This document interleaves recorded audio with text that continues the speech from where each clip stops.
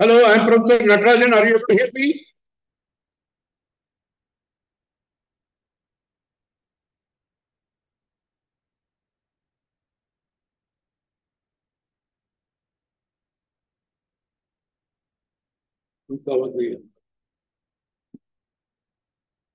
Yeah, please speak something. Let me see whether your sound is coming.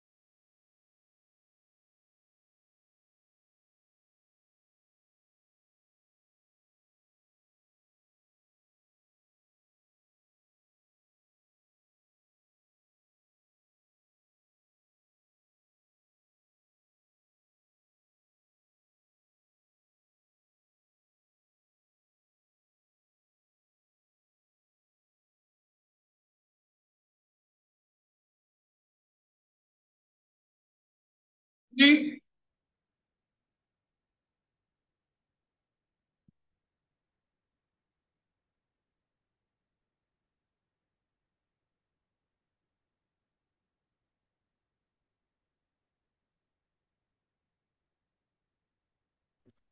Good morning. Very good morning. Sir, I'm Very Navita good, Mittal. very good Yes. morning, ma'am. Very good morning, sir. Good morning. Myself, Dr. Anita Patel, talking from Gujarat. Oh, yes. Wow. Yes, sir. So nice to see you. I'm happy Uh, You are, that sir, so active on. I'm able to see You so are many very active people from on. different parts of India now. Yes, Yes, that is the yes, beauty yes, of Unnat Bharat Abhiyan, that we connect from every part of India. yes. So this would be our, you are, we are grateful that in spite of your busy schedule, you No, came no, no here. busy schedule. No busy schedule. Summer vacation, aram. Yeah, same here. Vacation is going on, so it's So, sir, we have I'm also enough from time. Manasri Vidyapith. Yes. Enough time. We can always communicate with each other, and it's the best part of it. We can make Yeah, good. it's good that Yeah, you're yeah, giving me some holiday homework. yeah. True, true. Holiday homework. Sneha, please start because it's a Zoom meeting, na? 45 minutes we have to finish. Sneha? Yes, sir. Ma'am. Yes. Namaste and a very warm welcome to all of you on the for the webinar on lifestyle for environment. So I would like to introduce our speaker for today, Dr. B.R. Natarajan. He is an academic, esteemed academic with over 30 years of experience in engineering and education and leadership. And he is currently serving as a head of the department for chemical engineering and a professor at Banasali Vidyapith. So, sir, very warm welcome to you and over to you, sir. Thank you all. Thank you. And wonderful, having this opportunity of what is that, RCI, Regional Coordinating Institute from MNIT for this Unnat session, Bharat. which you have organized. I'm so proud to be a participant in this and lifestyle for environment. Let's have a go at it. Let's quickly get what is lifestyle.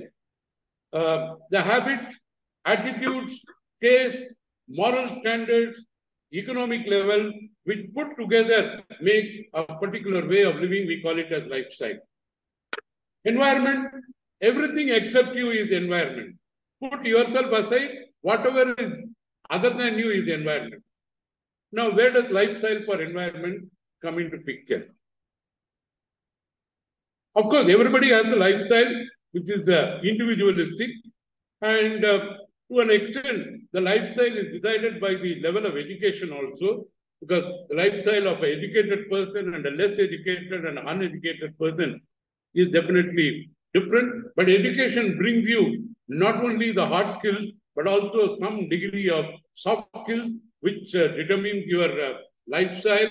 And some of these soft skills, definitely, depending upon the level at which the person has, will determine the impact on the environment.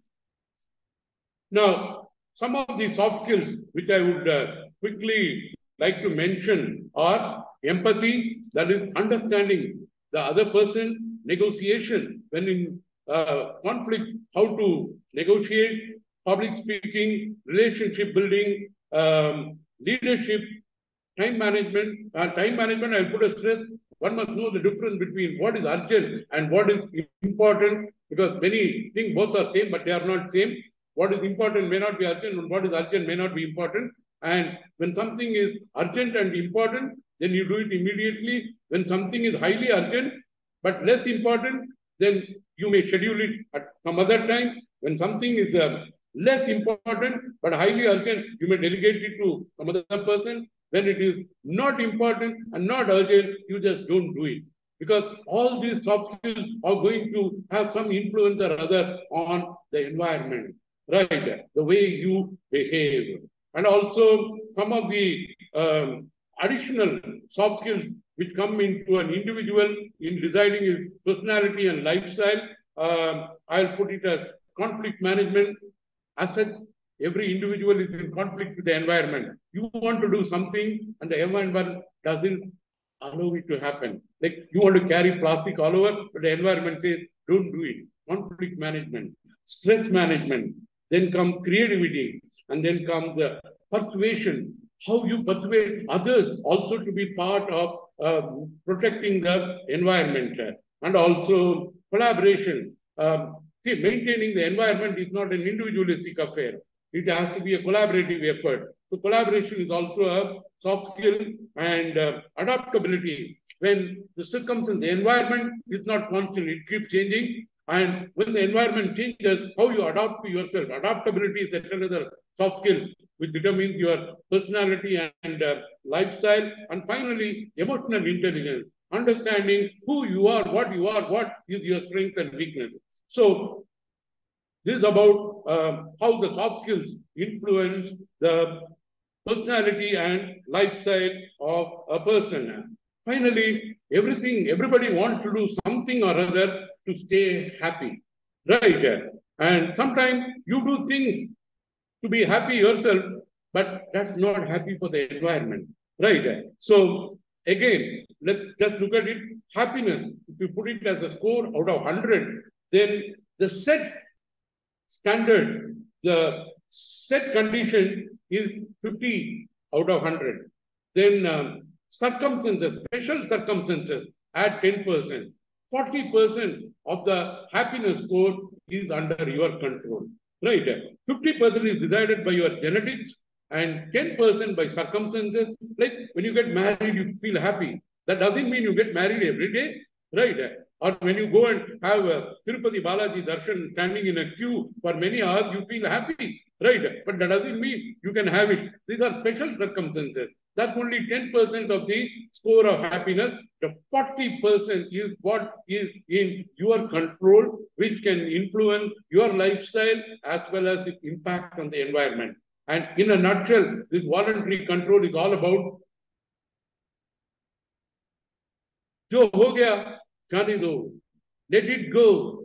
What is coming, accept it. And be grateful to what happened and what's going to happen. So these three decide the voluntary control. Letting it go, accepting what is coming, and be grateful to what happened and what's going to happen. Right there. So this 40% is what is going to determine your happiness score, and because the other 50 and 10 are more or less, fixed, and it is the 40% which is going to boost your happiness score, which will decide your personality, lifestyle, and subsequently the impact on the environment. Now, we have already put two things: lifestyle, environment, and genetics. Because we have already mentioned that happiness, 50% of it is decided by your DNA, which you and I cannot change now, right? So it's not like changing your genes, which you wear, but these genes can't be changed, right? So what is the intersection? There is a new field which has now come up, which is the interrelation of genetics, lifestyle, and environment. That is epigenetics. This is a very field which is being talked about in a big way. Epigenetics is the intersection of genetics, lifestyle, and environment. A lot of the research is going on in this, and to quickly understand what is happiness, because our lifestyle we want to do so that the way we dress, the way we eat, the way we talk, the way we behave is all to show that we are happy. And there are many definitions of happiness. Happiness is just not about laughing and smiling around, but I like the definition given by the father of the nation, Mahatma Gandhi. He has put happiness in a very simple way. Happiness is when what you think, what you speak, and what you do are in harmony. What you think, what you speak, and what you do are in harmony, then happiness results. And in many people, this is not in harmony. You think something, you speak something, and you do something else, right? And when there is a mismatch, there is no happiness coming round. Now, to get happiness, to influence your lifestyle, I'm focusing on lifestyle because ultimately the lifestyle is what is going to impact the environment. So to improve your happiness, it doesn't mean you go to a pharmacist and buy happiness drugs or something like that. That's no good. And happiness is just decided in the human system by 4 hormones: dose, dopamine, oxytocin, serotonin, and endorphin. And you don't have to go to a shop to buy dopa, oxytocin, etc. Your own behavior will generate oxytocin, this dose, dopamine, etc. And to put it in a nutshell, dopamine, when you set a goal and go about achieving it, your body generates hormone, dopamine. And when you have trust and belief and the element of trust, that brings oxytocin into the picture. Like when you pet, when you pat your pet, then oxytocin is generated. It's as simple as that. When you have a massage, oxytocin is generated, right? And similarly, for serotonin, self-confidence is what generates. People who are not confident, serotonin is gone. They are not happy. People who have self-confidence, serotonin dose is there in the system enough. And finally, endorphin is about doing exercise and meditation, etc. And those who do it, that's the painkiller, serotonin, endorphin. So dose, dopamine, oxytocin, serotonin, and endorphin is there in the system to bring your happiness. Now, I understand that this lifestyle for environment is a scheme which is spearheaded by none other than India in the global environment after the November 2021 global conference, which is spearheaded by our own Prime Minister. And there's a website for it, the Lifestyle for Environment. I myself went into the website to see, and I took a pledge. I'm so proud of it. And the Prime Minister, when he administered this Lifestyle for Environment, had mentioned that out of the 8 billion population in the world, today's world population is 8 billion, and if just 1 billion out of this 8 billion come forward and decide to adopt lifestyle for environment, we have tackled 20% of the world's environmental problem. And this 1 billion can come just out of India. Our population is already 1.4, And I just, out of curiosity. Sorry to interrupt you, sir. Hello. Yes. Hello. Yeah. Natarajan, sir. Hello. Yes. Sir, some problem with the volume. आप mic के पास रखेंगे आप? People are saying in the chat that it's not audible to them. Not, Kindly check. can you hear me now? Not much, sir. Hello. Hello. Yes, sir. It's not audible. Volume is low. Hello. Hello. Yes, sir. Yes, sir. Volume is low. Yes, sir. It is audible, but volume is very low. Just one second. I'm just checking, whether I can increase it some more. No, it's maximum. Can you hear me now? Yes, sir. Better. Okay. Now, this Lifestyle for Environment website, I went to took the pledge and just looked at the analytics. It's just that about not even 7 lakh people from India have taken the pledge for Lifestyle for Environment. Not even 7 lakh out of this 1.4 billion population. And looking at the statistic, it says 65% of the people who took the pledge are male and 35% are females. The men are showing probably more concern in lifestyle for environment than the women. And coming to the age-wise breakup is further surprising. The age group 10 to 20, 23% have taken the pledge, and age group 20 to 45, let's put it in the youth group, that's about 64%. That's very interesting. The youth are showing concern, lifestyle for the environment, and 45 to 60, so okay, that is 11.8%, and greater than 60, senior citizens, not even 0.5. Right. So senior citizens, I think they have lived their life. Lifestyle for environment is of no concern to them. And I am happy that I added some number to the senior citizens, enrollment for lifestyle for environment today. Right. So in the age group, you see, the youth, which is dominating, 65% have shown concerned lifestyle for the environment. And coming to some more aspects, those who don't understand environment, you need not go to Harvard and Cambridge to find out what is environment. There is a saying in India, Bhagavad Gita has answer for every doubt you have. In fact, I just went through some of the chapters of Bhagavad Gita and I found there are a whole lot of slokas which focus on environment.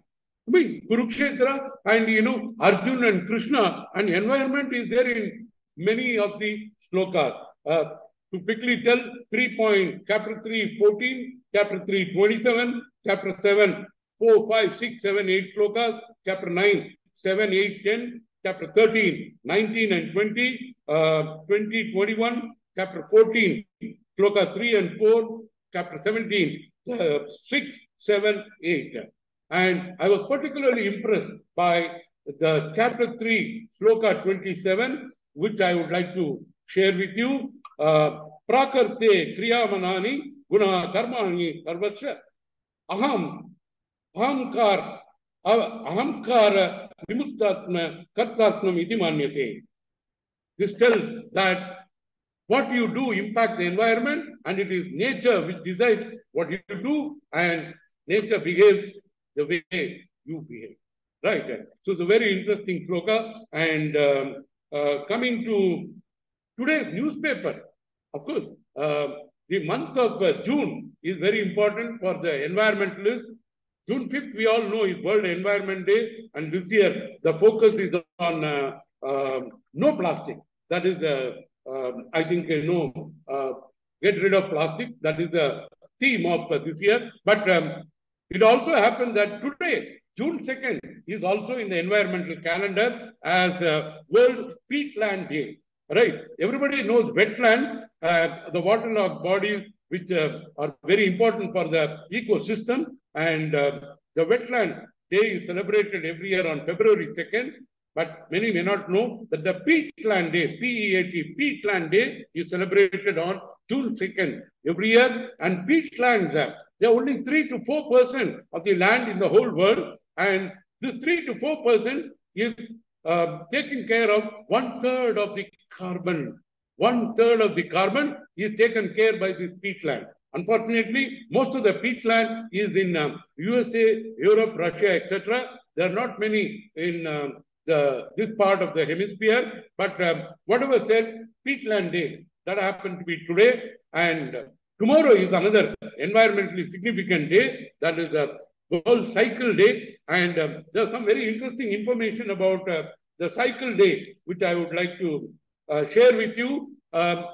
See, when I became a senior citizen, I was joined Vanasthali Vidyapith, and I went for a medical checkup, and my doctor told that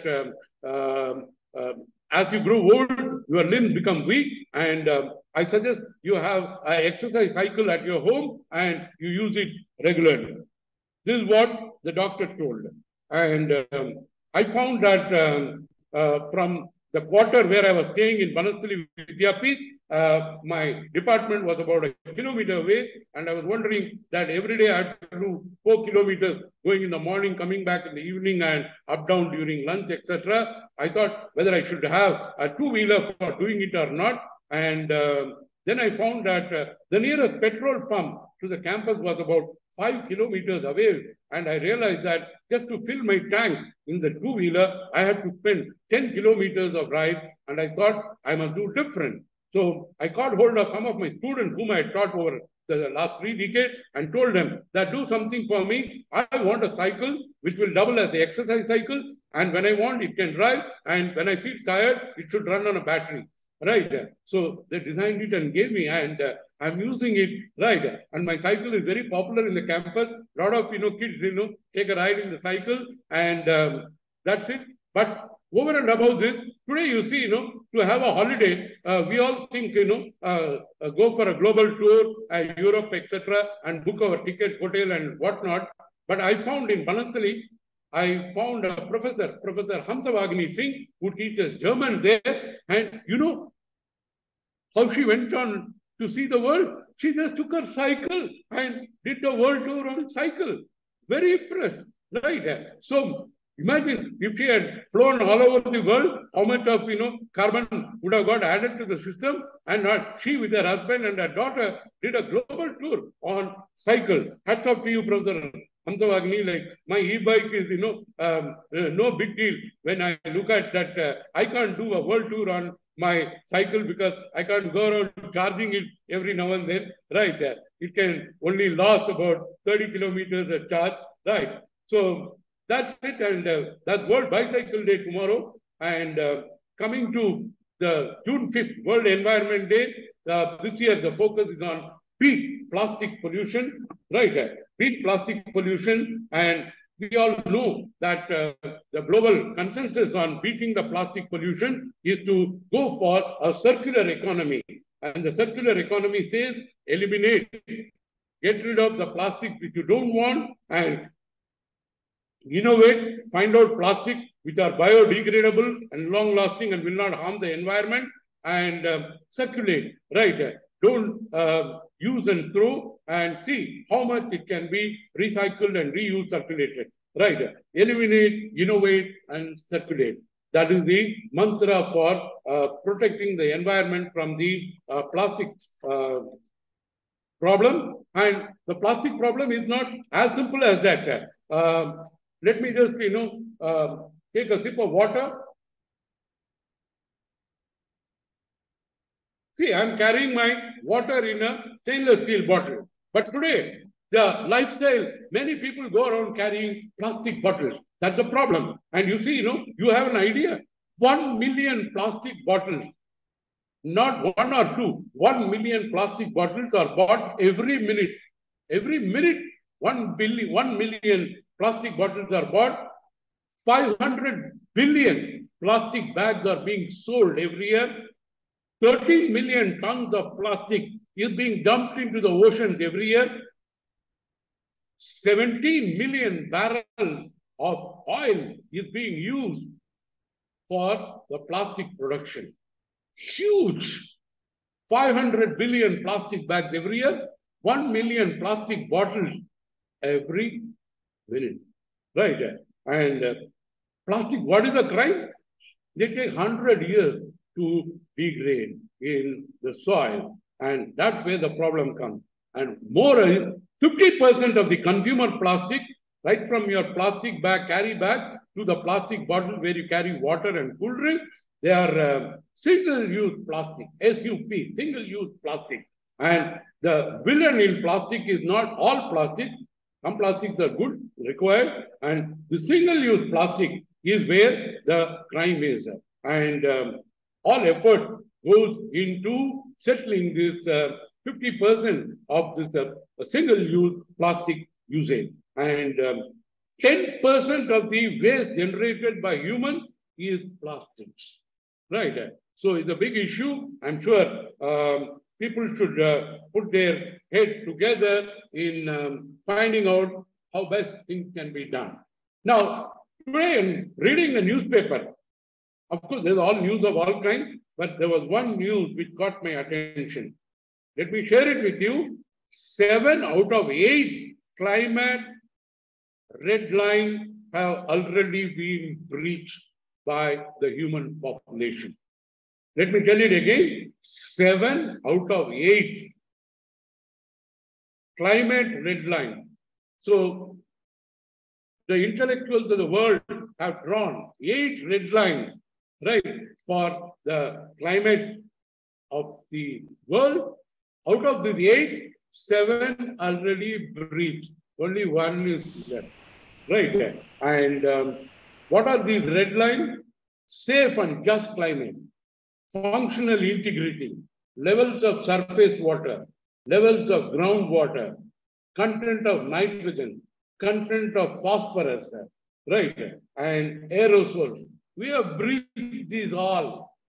Aerosol with some amount of control, I would say partly breathed, not fully breathed, because after the ozone hole episode, we are all very clear about the aerosol. So it's partly breathed, and the only thing that is not yet breathed is safe, but not just climate. Right? That is the change in 1.5 degrees centigrade in the global temperature. That's the one which is yet to be breathed, and I don't think it will take a long way to breathe that also. Already out of 8 red lines, 7 are gone. The 8th one is what is hanging. And we have a challenge on our head for tackling this. Now, at Banastali, I am in the chemical engineering department, but most people look chemical engineering as the villains in a super hit film. Right? What is this? Because they think it is a chemical engineer who caused all the pollution. Yes, we made the fertilizers, we made the chemicals, we made the fuel for the automobiles, but that's what wanted in the 70s and 80s when the world was struggling for food and transport. The chemical engineers developed these things, and we were all, put on a pedestal for doing it in the 70s and 80s. But when the lifestyle changed, people started raising finger at the chemical engineers and said that they are the villain. And believe me, the chemical engineers will get back and put the environment back in groove. Right? If we did something that was to meet that challenge at that point of time, now the challenge is different, we'll do it. And I'm happy that Banastali has a very active school of earth sciences where geography, geology, and environment, etc. are taught. And I have many friends and colleagues there. And one such colleague I interacted a day back, Dr. Arushi Rana, who told me something very interesting, which I would like to share with you all. That is the sacred groves of Meghalaya. Right? The sacred groves of Meghalaya, especially the Mawplong one, where there are 700-year-old trees still. Not 1 or 2 years, 700-year-old trees are there in the sacred groves of Meghalaya, and they are spread over about 1,000 square kilometers, and there are 125 such sacred groves in Meghalaya, and the local people worship it, protect it, the visitors come and they don't spoil it. And environment the sacred groves of Meghalaya, the lifestyle of the people there have decided, have determined how the environment is conserved. So I'm thankful to Dr. Arushi Rana for highlighting me about the sacred groves of Meghalaya. I had a colleague a few years back with whom I closely worked with in 2010. That is Dr. Rajiv Lochan Bishnoi. And I always heard about the Bishnois are great people in conserving the environment. So my interaction with Rajiv Lochan Bishnoi, who is right now director of the Jammu Kashmir Bank, told me that there are 29 rules of principles for the Bishnoi community. And I'm not going to read out all the 29, but 2 of them are important from the 29 rules of the Bishnoi community. That is, don't cut green trees, right? Don't cut green trees. That is one of the principles. And protect the animal, whatever the animal be, right? Otherwise, imagine the Chinkaras would have been killed by all the Bollywood superstars long back, right? So hats off to the Bishnoi community for bringing a particular set of rules and lifestyle by which the environment is protected. I wish every village, every district has some Bishnoi who will ensure that the environmental method conservation is done. And probably we should shift some people from the sacred groves of Maya to bring this consciousness across the country to make more sacred groves across India. So we can go on and on and on. And the main problem is why is our lifestyle influencing? There's some philosopher, I think, who told that winners don't do different things, they do things differently. So as a lifestyle, you keep doing things different, you keep doing different things and also differently. And without bothering about what are the consequences, right? No wonder God has given each of us 3 Shaktis. Icha Shakti, Kriya Shakti, and Jnana Shakti. Right? Icha Shakti gives you the power to dream, power to desire. Right? And Kriya Shakti tells your power to act. And Jnana Shakti tells your power to absorb knowledge and wisdom. Right? But when these 3 do not go in order, then we are in trouble. Your Icha Shakti says, do something, and that Jnana Shakti probably doesn't allow it. So conflict with the environment. And you do something that is Kriya Shakti, which is not in synchrony with the Jnana Shakti. So that goes against the environment. So like I told you that the lifestyle, environment, and genetics, they form a symphony. Similarly, the Icha Shakti, Kriya Shakti, and Jnana Shakti should work in symphony so that the environment is duly protected. And when it comes to celebrating a birthday, anniversary, and occasion, we all lift, big gift boxes and give it to the person. And some people accept it, some people probably refuse to accept, saying that I don't accept gifts. But whatever be it be, I suggest that the lifestyle should switch over to giving gifts, not by those big boxes, but by plans, right? And today people live in apartments where there is no garden and no greenery, and you have only a balcony and terrace garden. And I'm sure this gifting plan is going to be, should be adopted as a lifestyle for all people across all sections. For example, I understand the fiddle leaf fig plant is a highly desired one. They are oxygen generators in the house, and the bamboo palm, the jade plant, the African violet, even aloe vera, right? So all these gifting plants should become everybody's say for changing the lifestyle, which protects the environment and bring the good ambience to the person receiving it. And the gift you give is probably a card or some item which goes tucked in the showcase and not looked into, whereas the plant lives. So gifting plan is something which is worth adopting. And I must also tell you that last year I had undertaken the challenge of Dekh Apna Desh, in which 15 locations in India I saw within 1 month, ranging from Maharashtra to Tamil Nadu to Haryana, and I went about 15 places, and I was amazed to see that in most of the places I visited, the rural people were deploying solar energy in a bigger way. The highway dabas were solar powered. The petrol pumps in the highway were all solar powered, and many rural houses I saw solar panel on top as compared to the urban areas. Right. So I think more urban areas also should switch over to solar. That was my observation after this Dekh Apna Desh, where I a whirlwind tour of 15 places in the country across Maharashtra, Tamil Nadu, and Delhi and Haryana I did last year.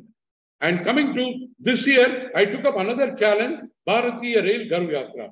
My dad has been a railway employee for lifetime. I thought I must spend a few days in train for my life, and I decided to do 8,000 kilometers traveling in train. 8,000 kilometers.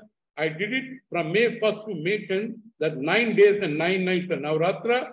And I boarded the train at Jaipur, got down at Guwahati, boarded the train at Guwahati, got down at Trivandrum, boarded the train at Trivandrum, got down at Jaipur. Total 8,000 kilometers. I crisscrossed 15 states of India, right from Rajasthan, UP, Bihar, Assam, West Bengal, Orissa, Andhra Pradesh, Tamil Nadu, Kerala, Pondicherry, Karnataka, Goa, Maharashtra, right, Gujarat, Madhya Pradesh, right. It was amazing. But what I want to tell is that most of the route, this 8,000 kilometers I traveled, was electrified, electric train. And that makes a difference. Right, the electric trains are more environment friendly. Of course, there is a different issue how the electricity was generated, but in coming time, most of the electricity used for the railway running will also come from green sources like hydrogen, hydropower, and wind power, etc. And I was amazed to see the amount of windmills generating electricity near the Kanyakumari and in the Gujarat coast, etc. So, again, these are all small issues. The deployment of solar and the deployment of alternate sources of energy should become widespread. That's my say on this topic. And coming to, we must also switch over the fuel from the present petrol, which is costing not only money and foreign exchange, how much of alcohol can be mixed, 10%, 20%, that is a gas oil, which Brazil has done. India should go in a big way to put, this into picture for tackling the transport sector, right? And the alcohol should come from the farm waste, right? That is agricultural waste, etc., which is another big way it can be done. And I'm sure in the coming time, the youth of the nation, we already saw out of the 7 lakh people who have taken the pledge, 65% are youth in the age group 20 to 45. They will drive the need for this, and we will get probably more hydrogen cars and hydrogen-driven transport and whatnot. So we can go on and on and on this, but ultimately, certain decisions have to be taken at the individual level, at the family level, and at the community level, then at the national level, then at the global level. Then only this problem of environment protection can be tackled. It's not you and me alone, it is we all put together only can handle this problem. So this lifestyle for environment is really a challenge, and when there is no challenge, then there is no fun in life, and we must face it. And I'm sure we are going to face it in the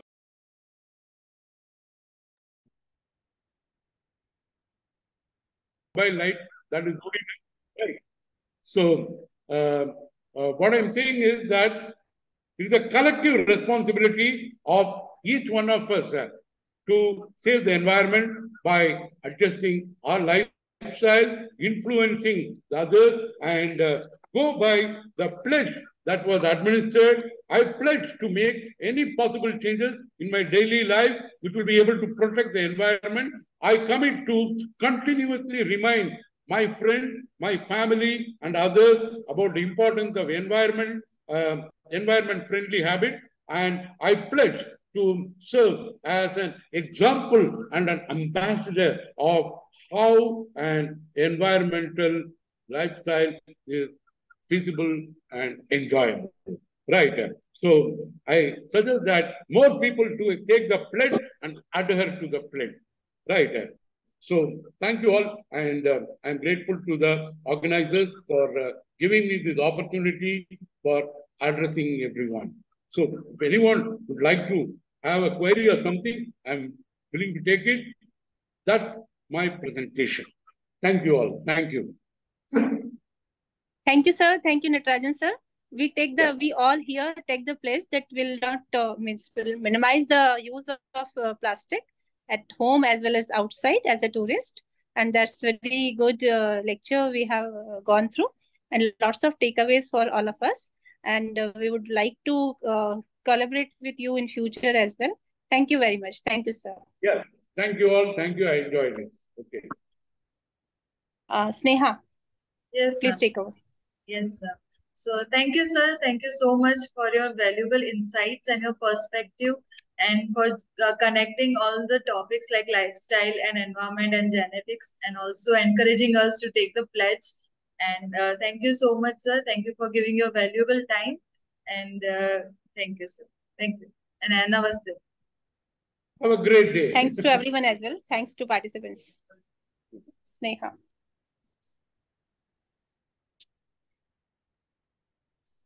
So thank you NCI as well, giving us the opportunity to organizing this event, and this will be available on YouTube for others later. One can see. So we'll share the YouTube link as well, sir, with you. You can share amongst the peers and the students as well. Thanks for coming. Thank you.